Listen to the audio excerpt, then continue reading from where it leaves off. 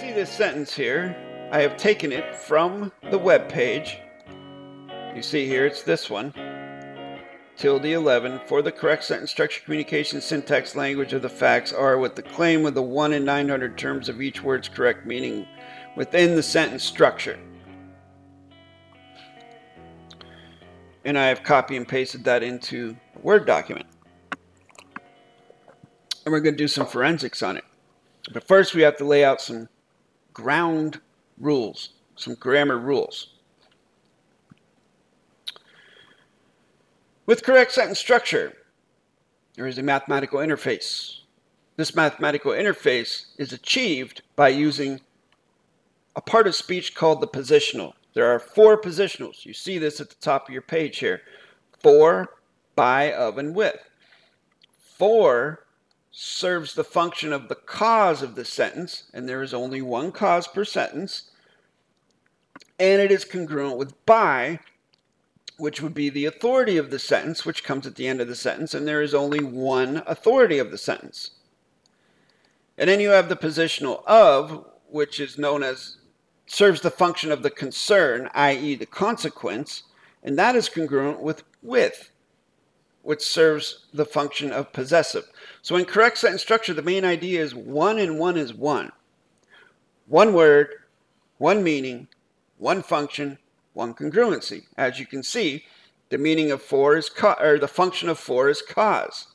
The function of by is authority. The function of is concern. The function of with is possessive. One function per positional. 4 positionals. One congruency per positional. For is congruent with by is congruent with for, of is congruent with is congruent with of. So now you see a sentence here given an example of how it's used, and I have written it as a graph.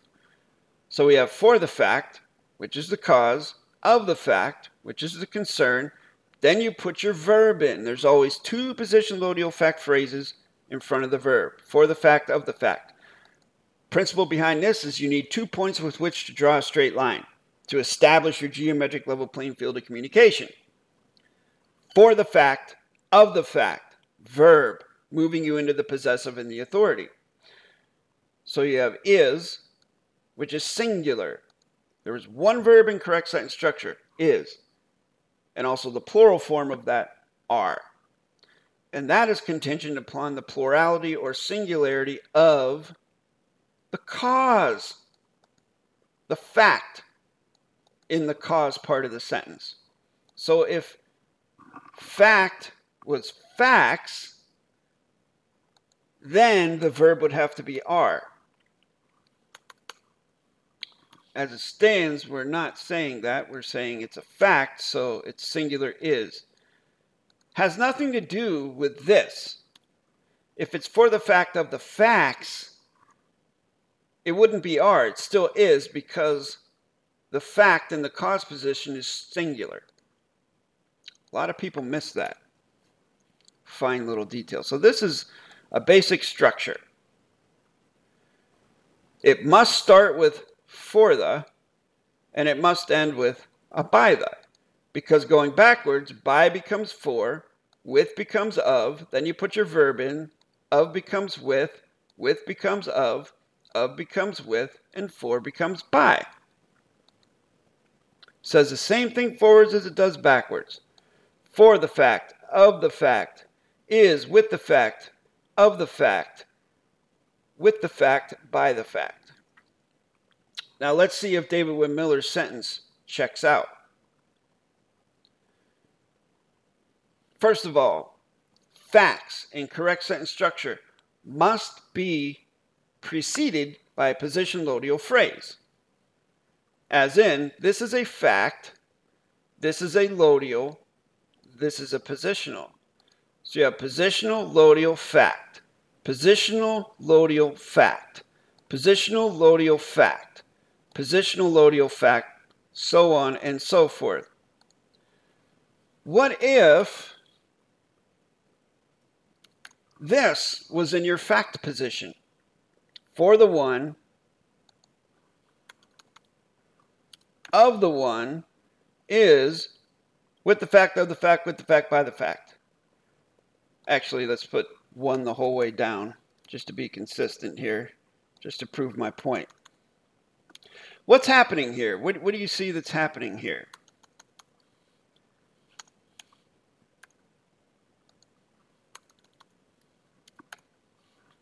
One is being positioned by the positional loadial phrase, meaning if you're going to use facts in a correct sentence, if you're going to use correct sentence structure communication, you must position the fact with a position loadial phrase. Is one a fact? Yes. So it must use the position loadial phrase. Another way to write for the one would be this. For the one. And another way to write of the one would be this. Colon space tilde one is, and then so on and so forth. We're not going to get into the use of the colon here too much, just that it represents a position loadial phrase, as I've clearly shown here. What's wrong with this picture? The 11 has not been positioned. There's no colon in front of it. There's no for the in front of it. So what's it doing here? And there's no period following it. There's no dash following it. Short dash. There's no period. There's nothing.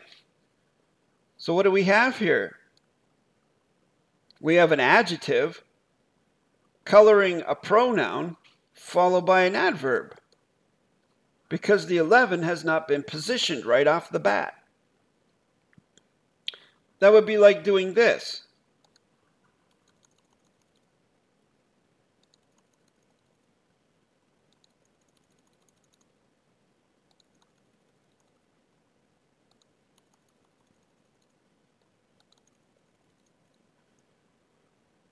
Does that make any sense to you?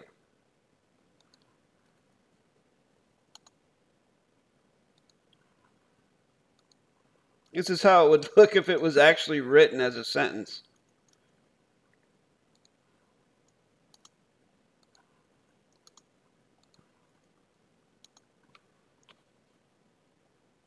One is 1111. So basically, because nothing in, technically speaking, in the domain of correct sentence structure, anything in brackets is not on the page. So it would basically be adjective, adjective, adjective, adjective, adjective, adjective, pronoun. That's not correct sentence structure.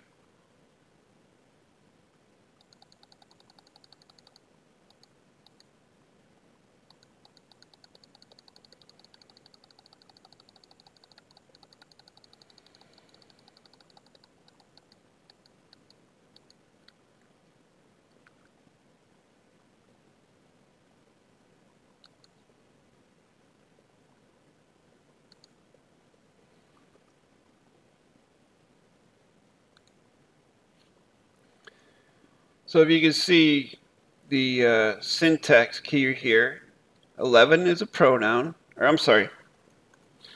So you can see the syntax key here. 11 is an adjective. 4 would be a pronoun.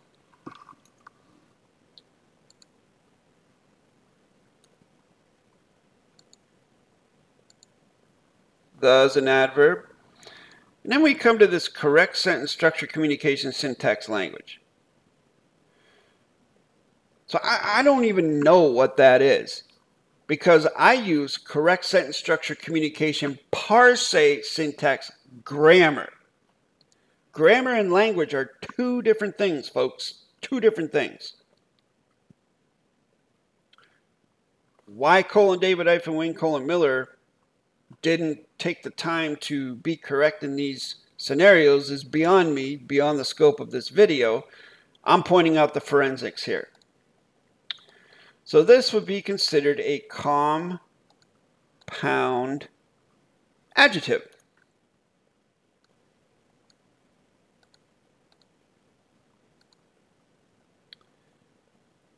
Then of would be a pronoun. And we know nothing can follow a pronoun except for a break in the continuance of the evidence or an adverb. And facts is an adjective. Are is an adjective. With is a pronoun. And again, the same rule. Nothing can follow a pronoun except for blah, blah, blah. And then claim would be adjective of pronoun. The adverb. And then we have this compound verb. And then of adverb. And then each hyphen words hyphen correct hyphen meaning is obviously an adjective. Within being a pronoun followed by the adverb the, and then sentence structure, which would be a dangling participle verb.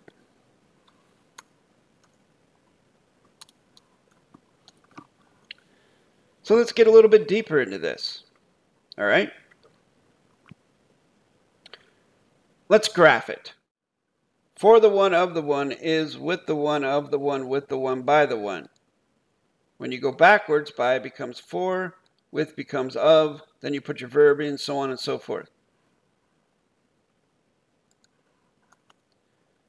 Does David-Wynn Miller's sentence follow those rules? For the blah, blah, blah, of the blah, are, with the blah, of the, within. Now let's double check. Is that actually what it says, or did I mistype something? No, I did not. That is exactly what it says.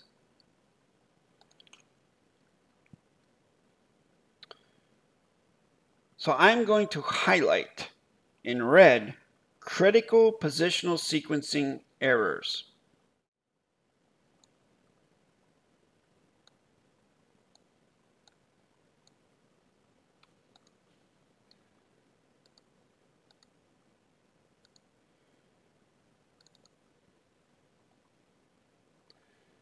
Because if you read this sentence backwards, what is congruent with within? And is within even a positional that we would use?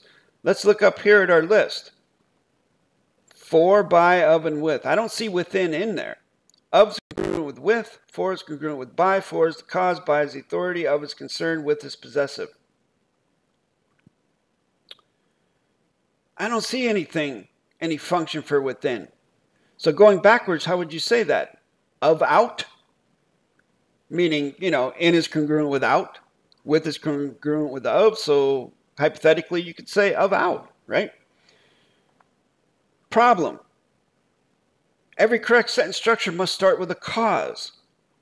So if you use within, and you start the sentence off, you read it backwards, it would mean of out, the sentence structure, with each word's correct meaning, is with the 1 in 900 terms of the claim, with the facts, by the correct sentence structure communication.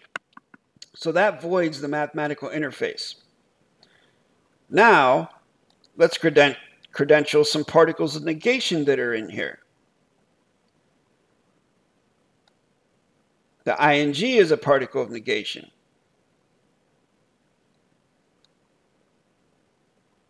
The I and N is a particle of negation. The O and 1 is a particle of negation. Actually, we could use a little grace and not do that. But the way that I fixed it was to spell 1 like that. I salvaged it. with the digraph of the OE.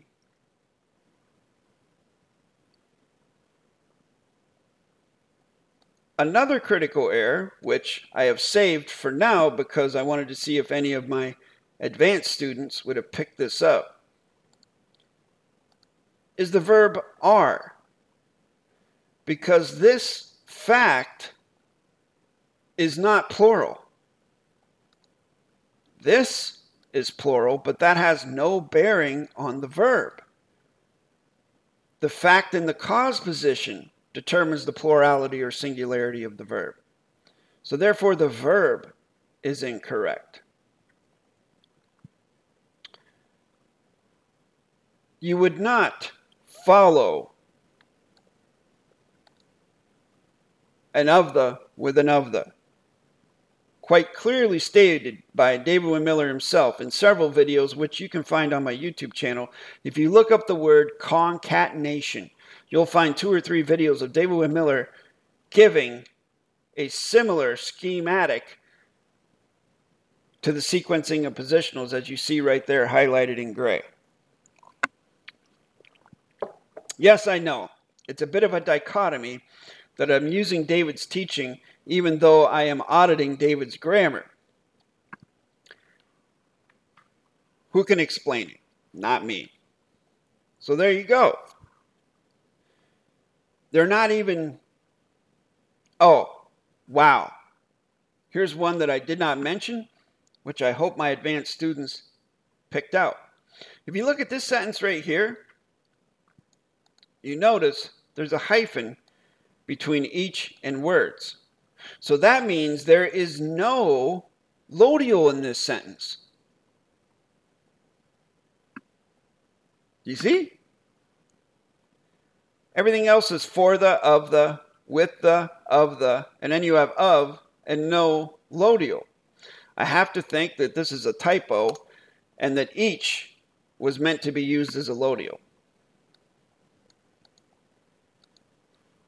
But again, that's a guess on my part. Who knows with all these other mistakes. And David did not even correctly credential his own technology, language instead of grammar, and no PARSE.